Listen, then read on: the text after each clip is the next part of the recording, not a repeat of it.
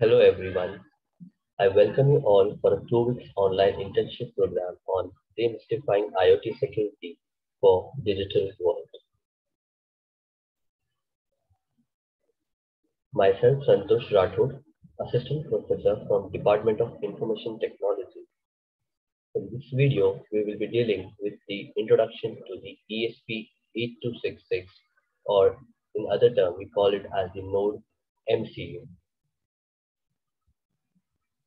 This is a typical figure of the Node MCU board. So we will go in detail about the Node MCU board.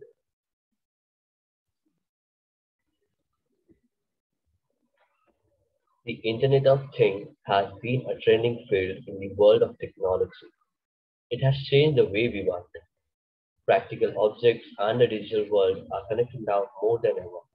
Keeping this in mind, the Expressive System, a Shanghai-based semiconductor company, has released an adorable bite-sized Wi-Fi enabled microcontroller, which we call as the ESP8266, at an unbelievable price, which would cost some bucks.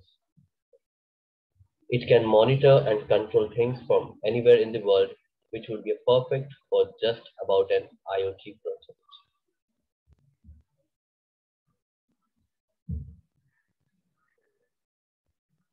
Today, IoT applications are on the rise and connecting objects are getting more and more important. There are several ways to connect objects such as Wi-Fi protocol. Node MCU is an open source platform which is based on the ESP8266, which can connect objects and let data transfer using the Wi-Fi protocol. In addition, by providing some of the most important features of the microcontrollers, such as general purpose input-output, pulse width modulation, analog to digital conversion, etc., it can solve many of the projects need alone.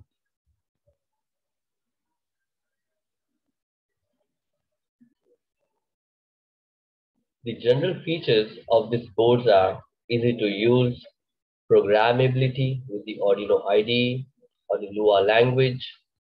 It is available as an access point of station, practicable in event-driven API applications.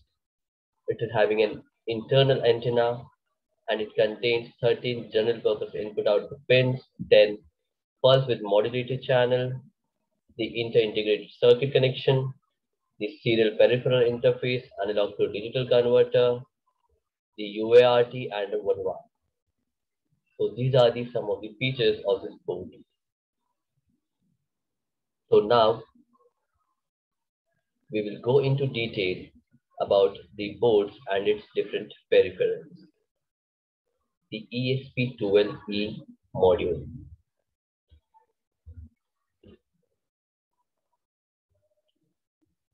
In this ESP12E module, the development board equips the ESP12E module containing an ESP8266 chip having the Tensilica Extensa 32-bit microprocessor, which operates at 80 to 160 MHz adjustable clock frequency, and it supports RTOS, which is the real-time operating system.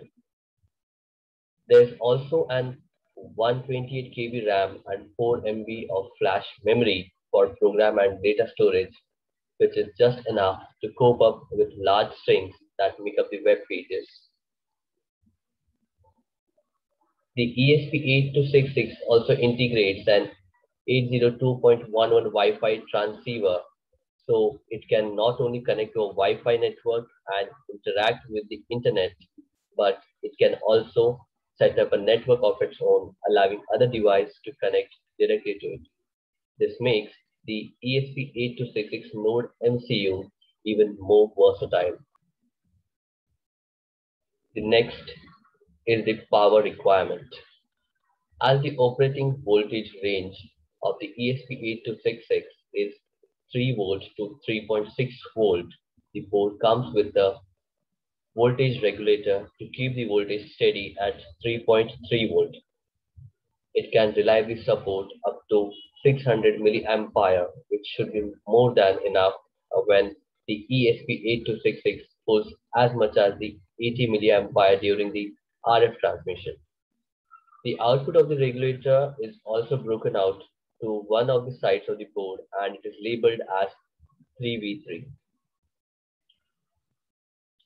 This pin can be used to supply the power to the external components. The power to the ESP8266 node MCU is supplied via the onboard micro USB connector. Alternatively, if you have a regulated 5-volt voltage source, the VIN pin can be used to directly supply the ESP8266 and its peripheral. Next are the peripherals and the input-output. The ESP8266 node MCU has total 17 general-purpose input-output pins broken out to the pin header on both sides of the development board.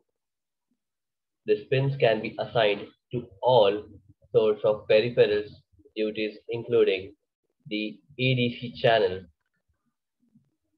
which is a 10-bit ADC channel, the UART interface, which is used to load the code serially, the pulse width modulator output for dimming the lids or controlling the motors, the serial peripheral interface, the inter-integrated circuit to interface to hook up all sorts of the sensors and peripherals.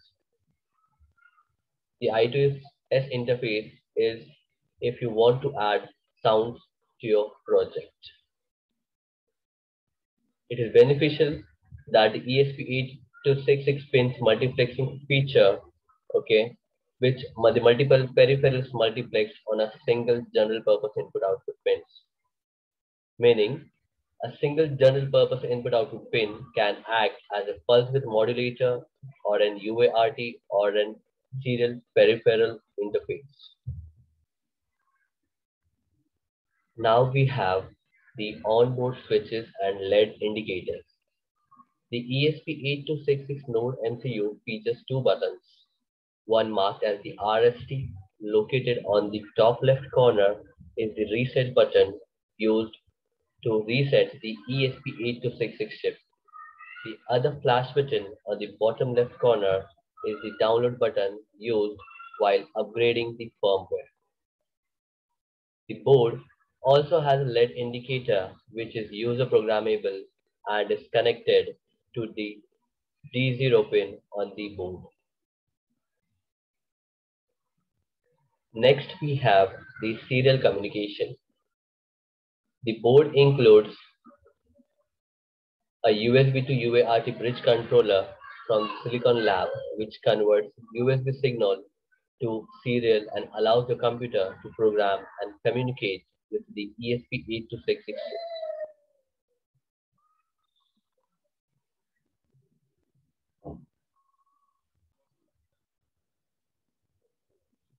Now we will explore in detail the ESP8266 node MCU pinout diagram. This ESP8266 node MCU has total 30 pins that interface it to the outside world. The connections and the pin are here labeled with the different color schemes here. The red one shows the power pins.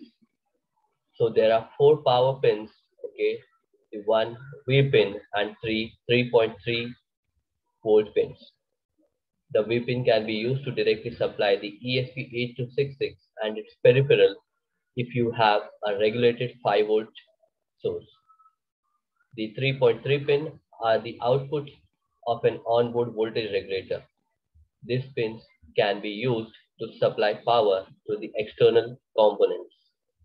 Then next, the one labeled with the black one are the ground pin. The ground pins of the node MCU development board are used for grounding the board. Then we have the inter-integrated circuit pins. The I2C pins labeled with the blue one are used to hook up all sorts of the inter-integrated circuit sensors and peripherals in your project.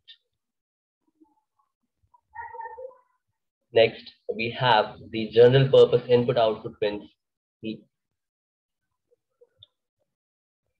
It has total 17 general purpose pins which can be assigned to various functions such as the inter-integrated circuit connection, the UART connection, the pulse width modulator, the IR remote control, LED light, and button programmability. Each digital inbuilt GPIO pins can be configured to internal pull up or pull down, or they are set to high impedance.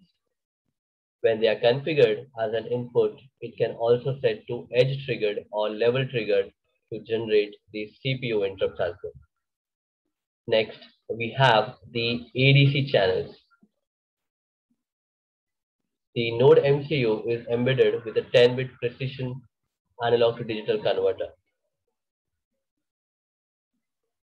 The two functions can be implemented using an analog to digital converter. Next, we have the UART pins. The node MCU has two UART interfaces. It can be the UART0 and the UART1, which provides the asynchronous communication and can communicate at up to 4.5 Mbps.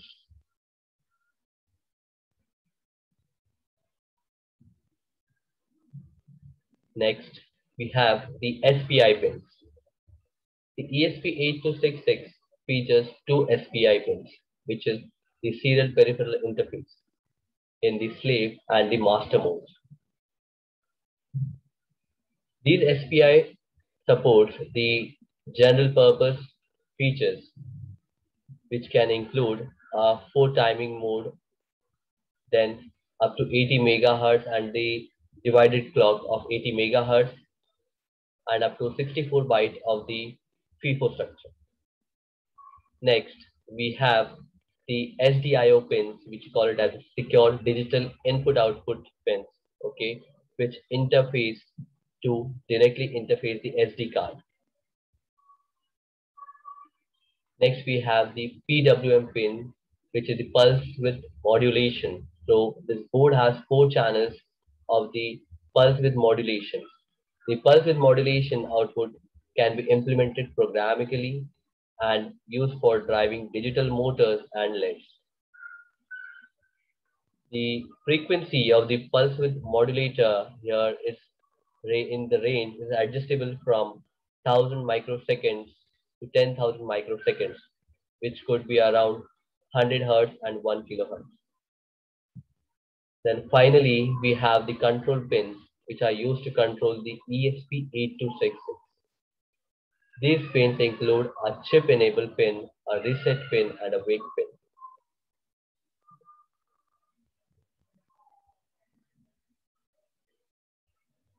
So here, this EN pin, this control pin, which is the enable pin, is enabled when it is pulled high. When it's pulled low, the chip works at minimum power.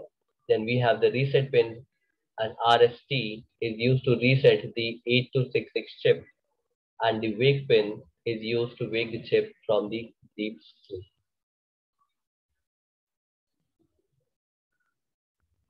So here we have dealt with the 8266 pinout diagram in details. You can also explore the different versions of the 8266 board. Now, next we will be dealing with the development board and the IDE that we can use to deploy the projects. Here we move on to the interesting stuff about the development platforms. There are a variety of development platforms that can be equipped to program the ESP8266. We can go with the Esperino, the Mungus, and other development as well. But the amazing thing is the ESP8266 community took the IDE selection a step further by creating an Arduino add-on. So if you are just getting started programming the ESP8266, the Arduino environment would be recommended, beginning with the one of the well documented. So you can also implement the ESP8266 project in using the Arduino IDE.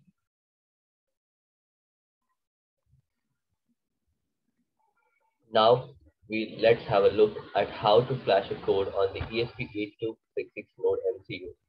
So the prerequisites are you need an Arduino IDE installed on your system and the ESP8266 port, then USB cable.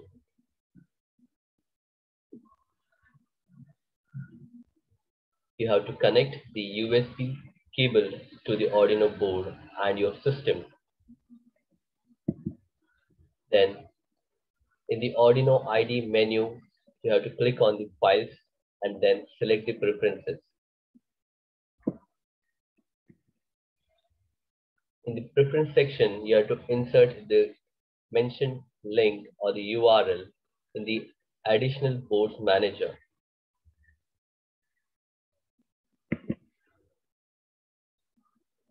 Then you have to select the tools section and you have to load the board. As we have already studied about the loading of the different boards, we have to select the different board that is connected to our system. So here we have to search for the board that is available here in the list. If it is not listed, then we have to add on that board.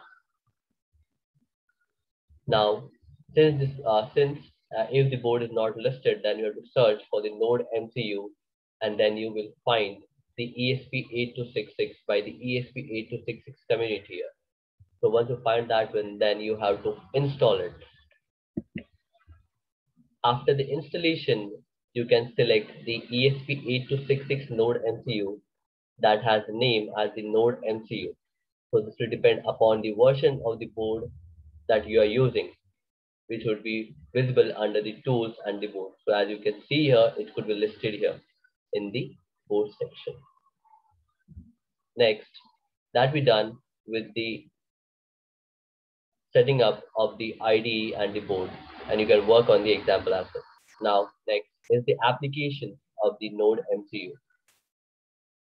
It is used for prototyping of the IoT devices, low power battery operated application, then the network projects, and then for projects requiring multiple input-output interfaces with Wi-Fi and Bluetooth functionality. So these are some of the applications.